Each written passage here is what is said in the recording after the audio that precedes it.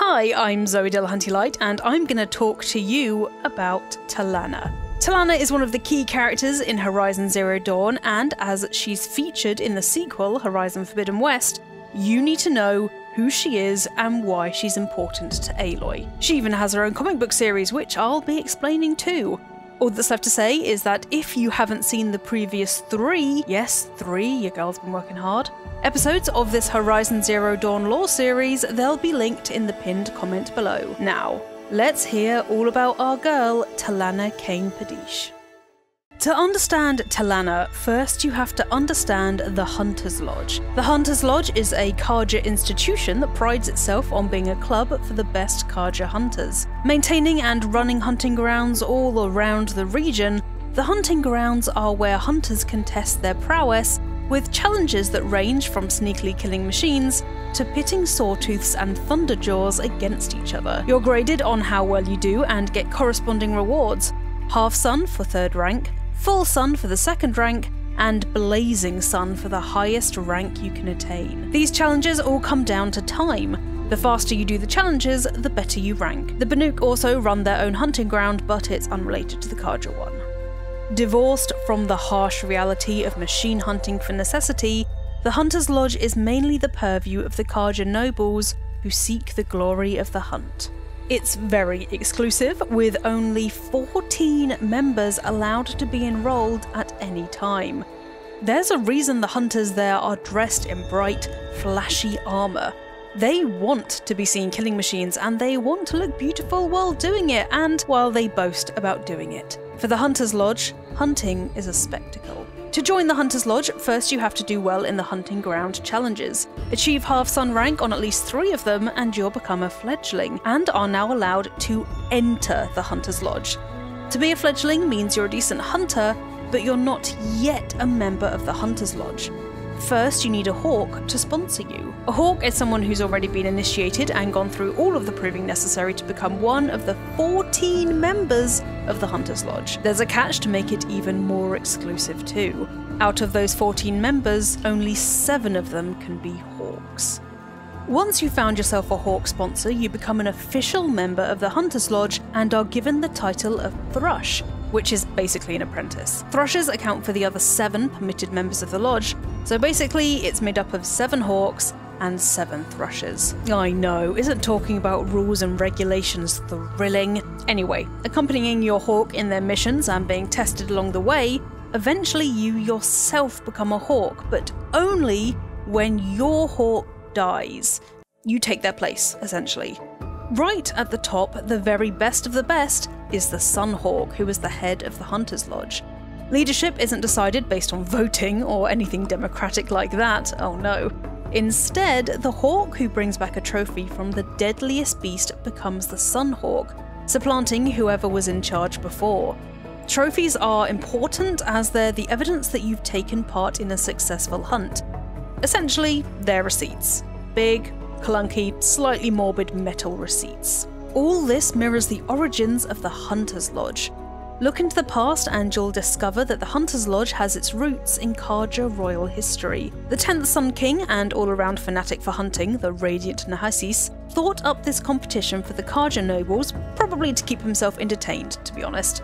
In a grand competition, kind of similar to the fanfare and prestige of a jousting tournament, I guessed, Nahasis announced that the nobles who killed the most deadly machines would become the first ever hawks, and the very best would become the Sunhawk. So, all that also meant that until recently, only male, pureblood Carja nobles could be a member of the lodge. Roll eyes here.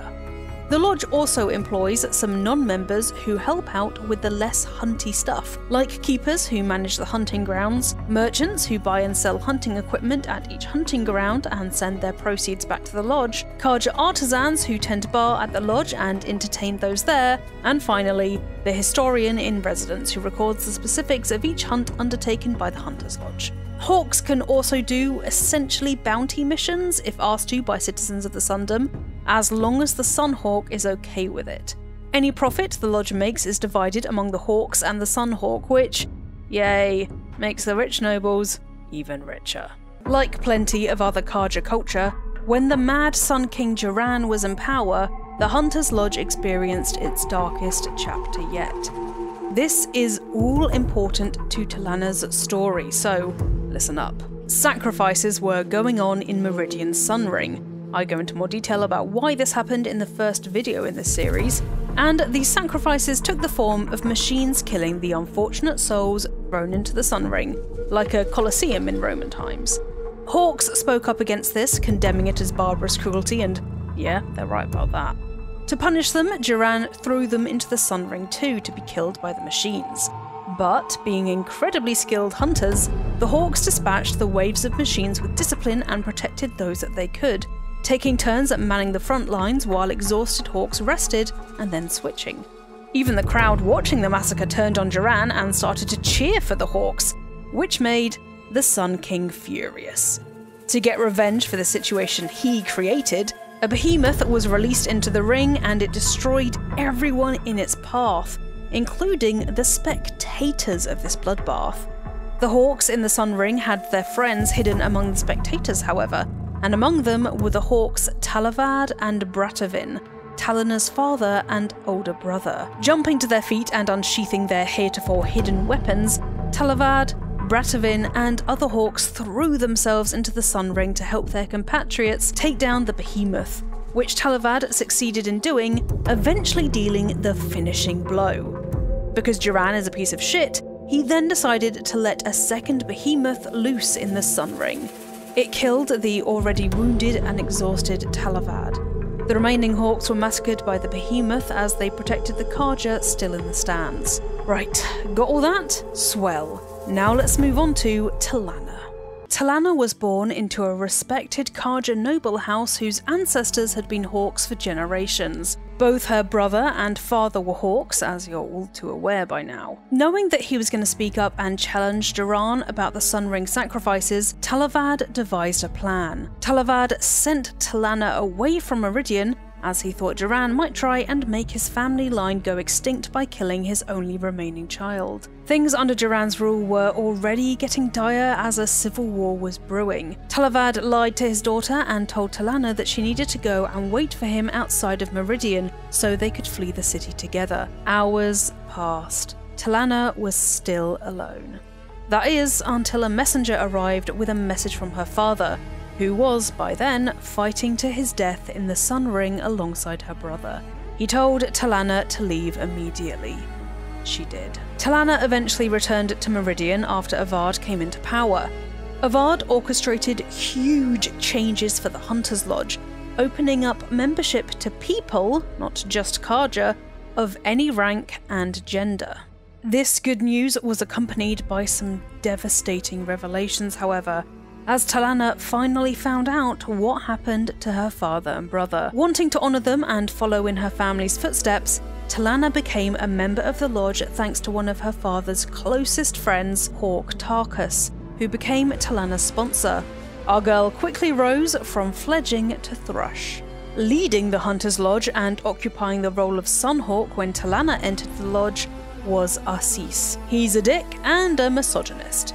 Not only will he not allow any mention of the Sun Ring massacre, and doesn't acknowledge the sacrifices those Hawks and Thrushes made, but he won't even let a memorial be set up to honour them. As Talanah lost her father and brother in the massacre, as you can imagine, she's rather pissed at this. Arsis also very obviously disapproves of the changes Sun King Avad made. Dick. Arsis becomes Sunhawk courtesy of the fact that he was the first Hawk in history to kill a Thunderjaw. However, there is one single machine that's deadlier than a Thunderjaw, and would therefore bestow whoever killed it with the honour of being the Sunhawk, Redmaw. Redmaw is a Thunderjaw that's killed countless Hawks who have tried to vanquish it, making it the deadliest machine far beyond the entire Sundom. Knowing that his position is at risk as long as Redmaw remains alive, Arsis sets his sights on killing the machine, and preventing others from doing so. Arsis's misogynist mindset was getting on more people's nerves than just Talanah. Tarkus, her hawk and sponsor, decided it was about time someone else led the Hunter's Lodge, so he and Talanah devised a plan to take down Redmore, thus making Tarkus Sunhawk. Redmore patrolled the lands, so it was never in the same place for long. Receiving news of Redmore's location, Tarkus knew he had to strike quickly before Assis got to the beast. On his way to Redmore, Tarkus asked Assis to tell Talanah where he had gone, presumably keeping the fact that he was after Redmore a secret, so she could come and help him take down his quarry. Assis, figuring out that Redmore was Tarkus's target, did not pass this on to Talanah. Tarkus died, taking on Redmore alone. Talanah was led to believe that Tarkus tracked Redmore solo, as he was too full of pride to share the kill with his thrush. Mind you, she still wanted to see Assis gone, so decided to take down Redmore herself and become Sunhawk in Tarkus's place. After Aloy becomes a fledgling and Assis reluctantly admits that a hawk is available to be her sponsor, in the form of our girl Talanah, and Aloy proves herself by bringing a ridiculous amount of trophies and helping Talanah save a village from suspiciously frequent Glinthawk attacks, Talanah finally has her own thrush. As Talanah wants to be a Sunhawk one day, she has pretty high standards for her own thrush, and doesn't let Aloy rest on her laurels. Instead, to prove her worth as a thrush, she tells Aloy to go collect trophies from a Stormbird and a Thunderjaw, which Aloy does, of course. Upon her return to the lodge, both Talanah and Assis are missing. News came in while Aloy was away of sightings of Redmore, the deadliest Thunderjaw in the land, and the lodge's white whale. Ambitious Talanah knows that if she kills Redmore before Assis, she would supplant him as Sunhawk for killing the deadliest machine to exist. Realising she couldn't wait for Aloy or Assis might kill Redmore before her, Talanah raced off in pursuit of both the Sunhawk and Redmore. Assis, surprise surprise, doesn't play fair. Knowing that Talanah has her eye on the Sunhawk position, he sends Outlander mercenaries after Talanah to kill her before she can get to Redmore. Aloy saves her skin and the pair go on to track the beast together. Am I referring to Assis or Redmore here? Both. Having spent time talking to Legan, the retired hawk, Aloy had found out about Assis's deception and his involvement in Tarkus's death. Aloy tells Talanah the news, which only cements Talanah's hatred of Assis and determination to see him rot. At first, Assis appears to be holding his own against Redmore, but he gets splattered pretty quick, so Talanah and her thrush kill Redmore together. Assis dies, hooray, and with her Redmore trophy in hand, Talanah finally becomes the first woman ever to be the Sunhawk. The first thing she does is set up a memorial for her father, brother, and the other hawks who died in the Sunring Massacre. She then helps Aloy defeat Hades and its machines. Icon. Right, footage from here is non-existent as all of this next saga takes place in the Horizon Zero Dawn comics, so bear with me. After Aloy's departure from Meridian, Talanah takes on a new thrush, Milu. As Sunhawk, Talanah has the final say in which bounties hawks are permitted to do, and this is where the whole mess begins. Kyran, an arrogant and entitled hawk, wants a contract to deal with a Claw Strider threat at a village called Rising Light, but Talanah repeatedly denies him as his hunters are incompetent, inexperienced, and just like him, arrogant Karja nobles who could just make the situation worse. As a Sunhawk and impressive hunter, Talanah becomes part of Sun King Avard's council on the restoration of Meridian as a special advisor, but within just 2 days, gets bored of the bureaucratic life. Things spice up when she and Erend help to repel a machine attack that happens during a council meeting, and, feeling the thrill of the hunt again, Talanah takes on the Rising Light contract for herself, leaving the Hunter's Lodge under Legan's watchful eye. Unexpectedly reuniting with her thrush, on her travels Talanah meets Aloy fighting a black sawtooth, part of a new, deadlier breed of machines. Eventually they go their separate ways, and things take a turn for the worse. During Talanah's pursuit of a Claw Strider as part of the Rising Light contract, she gets gravely injured and falls unconscious. Amadis, a mysterious Karja fugitive, comes to Talanah's aid, patches her up, and leaves her supplies, disappearing before she wakes. Once Talanah reaches Rising Light, she sees Kyran and his hunters trying to take down a Claw Strider, meaning they've undertaken the contract despite her forbidding it. Their fighting draw more Claw Striders, including a black one, which Talanah narrowly escapes with Amadis's help. After an argument where Amadis accuses Talanah of being one of Kyran's mercenaries, the the pair agree to work together to eliminate the Clawstrider threat. Upon Talanah pausing to redress her wounds, the pair spot a corpse of a mercenary and drag marks that indicate Chiron was successful in killing a Clawstrider, taking it to the nearby trappers who issued the bounty. However, in their wake is the footprints of the Black Clawstrider. Reaching the trappers, Talanah and Amadis witness the group arguing with Chiron over the bounty. Although Amadis wants to continue pursuing the Black Clawstrider, Talanah points out that they have a duty to warn the trappers and mercenaries that they're in danger. But it's too late. The Black Clawstrider appears, and during the fight, Talanah rescues Chiron from near death. Working together with Amadis, the Black Clawstrider is at last vanquished when Talanah kicked it off the edge of a nearby cliff. They turn to see Chiron and his mercs aiming their bows at them, with Chiron boasting that he's going to collect a bounty worth more than the trapper contract. He reveals Amadis to be the traitor of the Southern Spear, a soldier involved in the Red Raids and who is wanted by the powerful Kovariv Karja noble family for killing its patriarch in the raids. I assume he means here that Amadis is on the side that didn't want the Red Raids to happen and killed the Kovariv Patriarch to stop him from enslaving people, but I could be wrong, although that's what I'm going to go with. Talanah and Amadis do the sensible thing and jump off the cliff into the river below. Once they're safe and sodden in a nearby riverside cave, Amadis tells Talanah about his past, expressing guilt and remorse, especially over the death of his companion Nessa. Talanah comforts him, saying he should honour Nessa's memory by moving on, but their heart-to-heart is interrupted by the Black Clawstrider who survived the fall. Talanah kills the Black Clawstrider, for good this time, I promise, and then explores the depths of the cave, wondering why the Clawstrider came there of all places. Inside, they find a cauldron. Realising the cauldron is producing the black machines, Talanah tries to cause a cave-in to steal it shut, but the arrival of Chiron, his mercs, and a shell snapper puts a stop to that. Long story short, the shell snapper kills Chiron and his men, and then Talanah kills the shell snapper. Amadis and Talanah part ways as Amadis needs to voyage to the Forbidden West to return to the battlefield he fled so long ago and finally lay Nessa to rest. Talanah expected some kind of romance between her and Amadis, so is a bit wrong-footed, but understands.